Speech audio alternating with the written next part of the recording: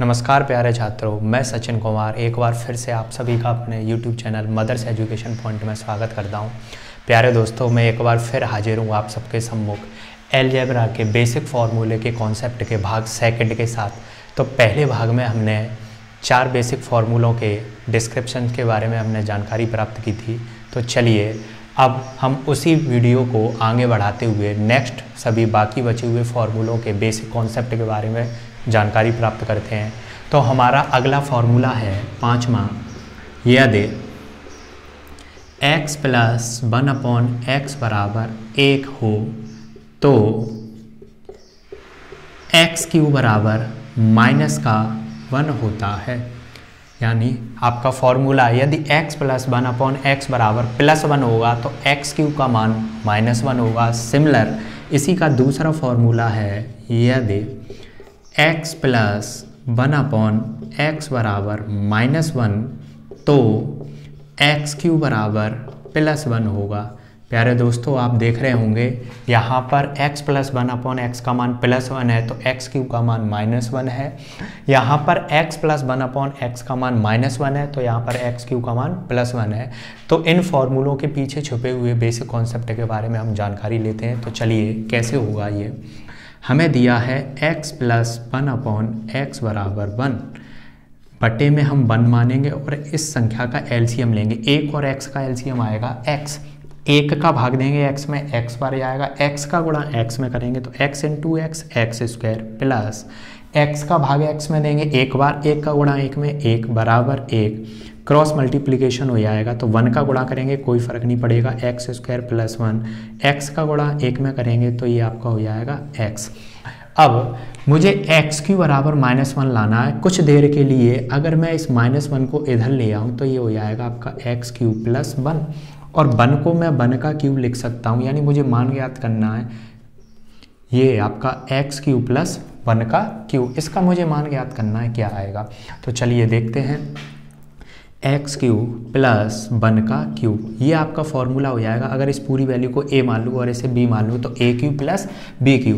और आपको फॉर्मूला पता है ए क्यू प्लस बी क्यू का फॉर्मूला होता है a प्लस बी ब्रैकेट में a square plus B square minus का ए बी। तो ए क्यू प्लस बी क्यू का फॉर्मूला लगाते हैं a plus B into bracket में ए स्क्वायर प्लस बी स्क्वायर, 1 का स्क्वायर बन रहेगा, माइनस ए into B. X plus 1 into x square plus 1 का मान मुझे दिया हुआ है। कितना दिया है? x पुट कर दूंगा माइनस एक्स एकम x। x में से x घटाएंगे तो हमें कितना मिलेगा? 0। और 0 का किसी भी संख्या में गुणा करेंगे तो पूरी संख्या क्या हो जाएगी? 0। यानी एक्स क्यू प्लस 1 का क्यूब 1 रहेगा बराबर 0। ये प्लस का 1 जब बराबर की दूसरी तरफ आएगा तो आपका क्या हो जाएगा? -1। तो आपका फॉर्मूला प्रूफ हो गया एक्स क्यू बराबर -1। सिमिलरली यही कॉन्सेप्ट इसमें लगेगा। क्या होगा? हम x प्लस 1/x बराबर -1 लिखेंगे, बट्टे 1 मानेंगे, एलसीएम लेंगे। एलसीएम 1 और x का कितना आएगा? x। 1 का भाग देंगे x में, x बार आएगा। x का गुणा x में तो x into x square plus x का भाग देंगे x में 1 बार, 1 का गुणा 1 में करेंगे तो 1 एकम 1 बराबर माइनस का 1। क्रॉस मल्टीप्लिकेशन होगा तो यहाँ पर एक्स स्क्वायर प्लस 1 x एकम x, लेकिन चिन्ह माइनस का। अब इस 1 को मैं इधर लेके आऊँगा तो ये हो जाएगा आपका एक्स क्यू माइनस 1 बराबर 0। इसे चाहो तो मैं 1 का क्यूब भी तो लिख सकता हूँ।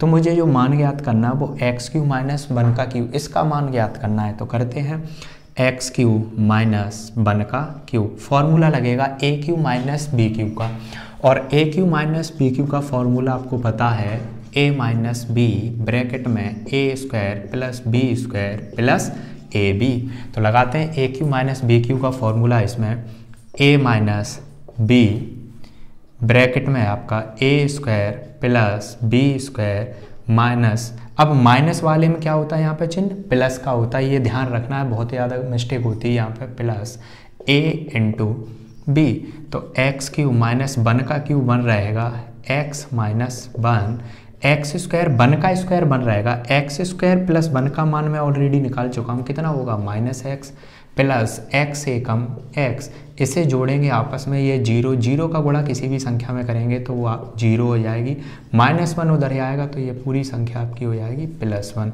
तो x³ बराबर +1। तो देखा आपने दोस्तों, ये दोनों फॉर्मूले आपके प्रूफ हो गए। चलते हैं नेक्स्ट फॉर्मूले की ओर। चलिए, तो अगला फॉर्मूला है हमारा, यदि x + 1/x बराबर a, तो वो आपसे मान पूछेगा पेपर में x - 1/x का। यदि x + 1/x बराबर a है तो x - 1/x का फॉर्मूला होगा स्क्वायर रूट में a² - 4, ये आपका फॉर्मूला होगा। सेम इसी की तरीके से आपका दूसरा फॉर्मूला है, फॉर्मूला नंबर 8, यदि x - 1/x बराबर a दिया है तो वो आपसे मान पूछेगा या फॉर्मूला होगा आपका x + 1/x का। तो x + 1/x बराबर होगा स्क्वायर रूट में a² + 4। यहाँ माइनस है तो यहाँ -4 है, यहाँ प्लस है तो यहाँ +4 है, बस थोड़ा सा अंतर है प्लस माइनस चिन्हों का, बाकी ज़्यादातर फॉर्मूले एज इट इज ही रहेंगे। तो समझते हैं इनके पीछे छुपे हुए बेसिक कॉन्सेप्ट को कैसे आया। मुझे दिया था x + 1/x बराबर a, मान ज्ञात करना है मुझे x - 1/x का। तो अगर मैं इसे a मान लूँ और इस पूरी वैल्यू को b मान लूँ तो a - b का जो होल स्क्वायर होता है वो a + b के पदों में क्या फॉर्मूला होता है, a - b का होल स्क्वायर a + b के होल स्क्वायर के पदों में, तो a + b का होल स्क्वायर -4ab। तो ये वाला फॉर्मूला हम इसमें अप्लाई करेंगे, a - b का स्क्वायर बराबर a + b का स्क्वायर, यानी x + 1/x का whole square -4 × a × b, b का मान 1/x, इससे ये कट गया। x + 1/x का मान दिया हमें a, और आपको पता ही है वर्ग जब दूसरे पक्ष में आता है तो वो क्या बनता है, वर्गमूल बनता है। तो x - 1/x बराबर स्क्वायर रूट में इसका मान है a² माइनस का 4 एकम 4। तो ये आपका फॉर्मूला प्रूफ होके आ गया, x - 1/x बराबर स्क्वायर रूट में a² - 4। सिमिलर नेक्स्ट फॉर्मूला है, इसे देखते हैं हम। अब मुझे मान दिया है x - 1/x का और फॉर्मूला ज्ञात करना है मुझे x + 1/x का। तो x + 1/x का स्क्वायर x - 1/x के पदों में, यानी कि a + b का स्क्वायर a - b के पदों में, तो a + b का स्क्वायर बराबर a - b का स्क्वायर + 4ab। तो लगाते हैं a + b का स्क्वायर बराबर, यानी x + 1/x का स्क्वायर बराबर x - 1/x का स्क्वायर + 4a × b, इससे ये कटे आएगा। x - 1/x का मान मुझे दिया हुआ है कितना, a, तो यहाँ पर हो जाएगा a², वैल्यू पुटअप कर देंगे, + 4 एकम 4। ये वर्ग जब दूसरे पक्ष में आएगा तो आपका वर्गमूल बन जाएगा, तो x + 1/x का मान आएगा स्क्वायर रूट में a² + 4।